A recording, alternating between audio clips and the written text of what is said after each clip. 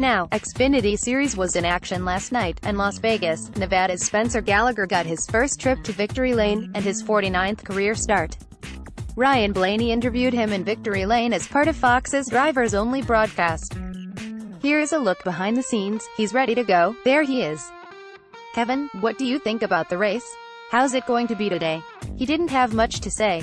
It's the first time Harvick hasn't had much to say. Bubba Wallace, Jr., and I want to know how many stats are we keeping on Ryan Blaney saying, "Hey, everybody." Ryan Blaney, "Hey, everyone, especially Bubba Wallace, Jr. Life is good here in the Hollywood Hotel." Eric Jones, Kevin, can you please send some pizza down? We're sweating. Ricky Stenhouse, Jr., apparently, we had an ice cream eating contest.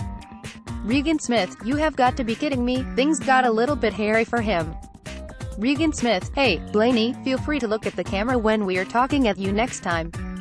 Hey guys, I got something on the 60th time I ski.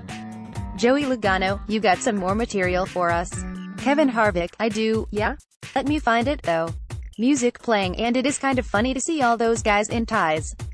You don't usually see them up there in ties. Now Regan, you were part of it. How did it go? It was fun. It was a lot of fun.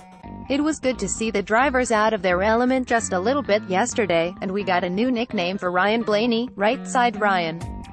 He wouldn't look at the camera that first time. We don't know why, but it was a lot of fun yesterday, yeah? Always is. Always look forward to that.